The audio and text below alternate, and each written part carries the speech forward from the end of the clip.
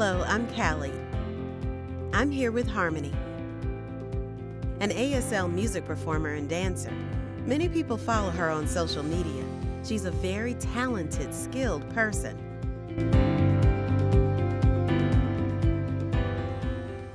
Thank you for having me today. Tell me about yourself. I'm from Seattle, Washington. I'm the only deaf person in my family. My family is originally from Manila, Philippines, and they moved to Seattle, where I was born and raised. Now I'm a college student majoring in ASL with a minor in dance. I love spending my time creating art that's more accessible, while at the same time making it more visually appealing.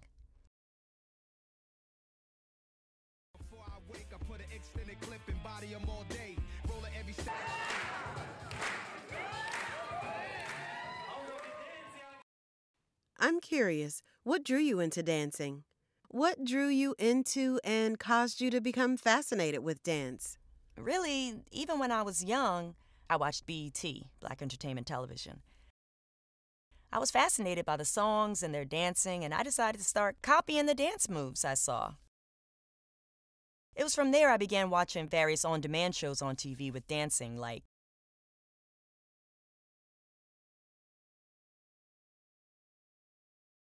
Get Up and Dance. I learned from there.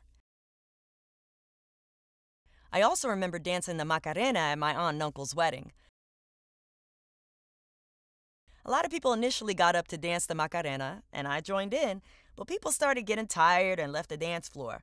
I kept dancing until I was the last one left. I found out later that people who were watching told my mom, "We think your daughter's gonna become a dancer." Here I am. Now I'm a dancer, but I'm not just any dancer. I also sign songs. You said you watched BET. Does that mean you prefer hip-hop, or do you have a different style of dance that is your favorite? Yes, I mostly prefer hip-hop. I do listen to some pop, R&B, and rap as well. Really, as long as it has a good beat, I'll listen. Except rock. That isn't my thing and doesn't interest me.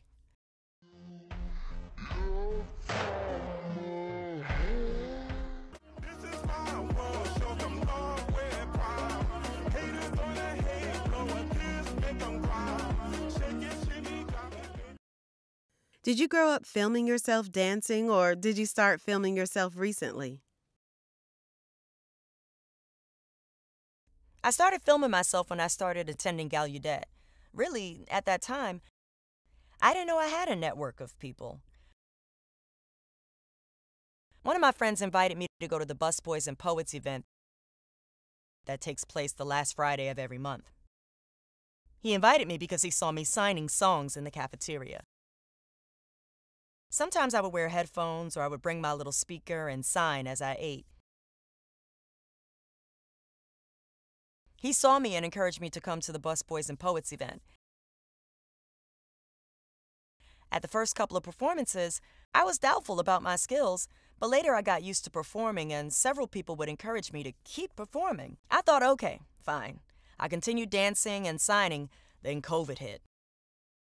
I decided to keep going, and from then on, I noticed my work began to take off, and people started following me, and I really enjoy doing that. You mentioned that you're part of the Gallaudet Dance Company now? Yes.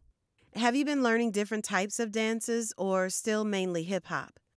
What has your experience and growth with dance been like since joining the company at Gallaudet? Before I joined the Gallaudet Dance Company, I was primarily a hip-hop dancer. When I entered, they had hip-hop dancing and many new and different dance moves. For example, they have hip-hop, ballet, jazz, contemporary, modern dance, and many more types of dance. I remember being unsure of myself because I didn't know how to spin or do leaps. I remember my second year as I continued, the choreographers and dance director recognized I was improving. I was thankful they taught me and helped me improve. I'm becoming a better dancer every day and really enjoy it. How do you listen to the music, memorize the lyrics, and sign it? What is your process and how do you do it? I know many people are not skilled at signing music, but when I watch you, I'm mesmerized. You have that special something and are so in sync with the music, rhythm, and your ASL. How do you do that? Yes, I practice memorizing the lyrics and repeat my process over and over again until I'm satisfied. I'll also play with words and sentences. For example, a singer, Callie, has a song called Talk. I was noticing on YouTube and TikTok, people signed talk like this, verbally speaking, but that's more of the hearing meaning behind the sign. I adapted it to fit deaf usage with various signs, chat, banter, converse, and so on, and really expanded on the understanding of the concept and meaning behind the language and lyrics. Also, I think about the location I film and what kind of editing effects I'll use. Various visual effects, like splashes, whatever. I'll watch the video, edit, and trim it, and work to put it all together. Afterwards, I work on adding captioning as well. As I read the captions and they seem off or like something is missing, I'll have to add in captions or go back and review it over and over to ensure it's good. It's time-consuming, but I enjoy it.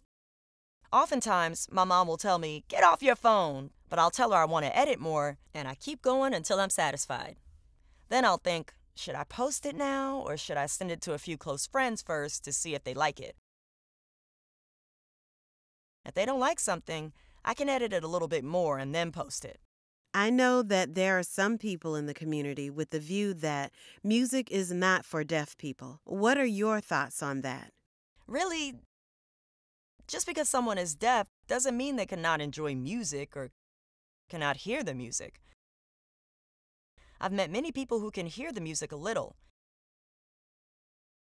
Some can hear voices and background music. Some prefer heavy bass. It really varies. I know someone who likes to listen with the bass turned way up and feel it thumping. That's me. There are some people that I've met who aren't fascinated with music. I think music should be available to everyone and everywhere. It's ironic when they say they don't like it. But they like the visualization of music and seeing it come to life instead of relying on sound to convey the meaning. I think that is nice. Some rely on interpreters to interpret the meaning, or others will rely on the performers or artists and how they arrange the music and lyrics.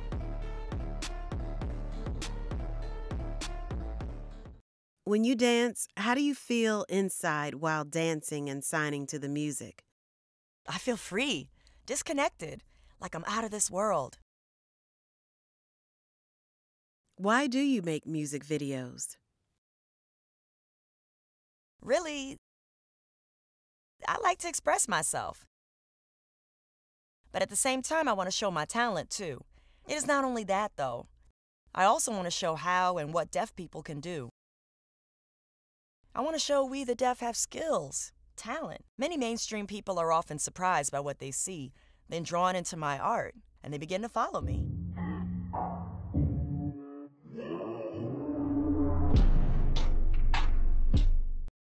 What do you think about those hearing people who make ASL music videos, signing songs and dancing? What I've seen is good, but their ASL signing isn't correct. I notice it often follows the English word order more.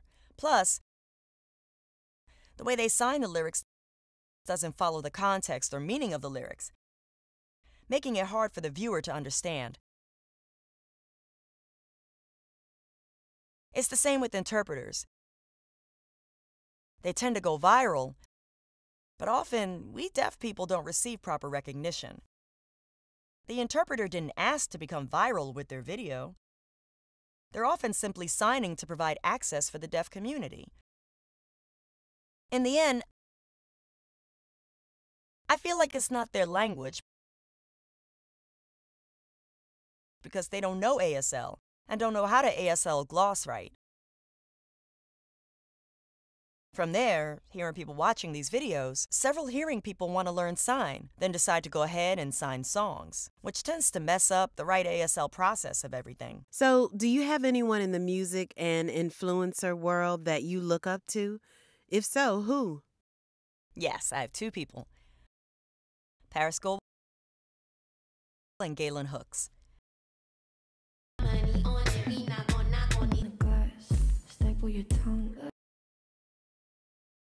I love their dance style, and I like that they're creative with their dance and choreography. I see the art of what and how they envision everything, as well as what goes into it. I started following them, and I feel inspired by what they do. I've incorporated their dancing style into my dancing style, yet enhanced it with signing to make it more intuitive and awesome. Do you want to dance for famous people? Yes, I really want to dance. It's been my dream. It can be for anyone, even as a backup dancer or a tour choreographer. I think that would be a huge accomplishment. It would be a nice experience for me, too. Plus, are there any deaf choreographers creating for a famous singer out there? I don't know of any. And could I be the first or the next one? Who knows? You've influenced many of those who follow you. I'm curious, what do you hope your followers gain from watching your videos? I want them to know that music can be a part of deaf people's lives. Hearing people aren't the only ones who benefit. Deaf people enjoy music too. I want them to continue their passions and goals instead of pushing them off. If they continue to push their dreams off, people will never know or see their full potential if they keep it hidden or only to themselves. Lastly, I want them, hearing people, to support deaf creators. The deaf community sees their work, but the hearing community doesn't see it nearly enough. I think it's important to share our talents so that they, hearing people, see it and share it too, with more shares on social media. And in turn, it could be shared even more, which would be nice. Thank you.